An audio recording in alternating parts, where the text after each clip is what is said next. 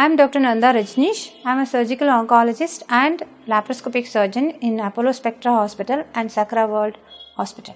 Sentinel lymph node biopsy in breast cancer is a procedure when it is done in early breast cancer. That means clinically or in ultrasound or in PET scan, we have not picked up any positive lymph node.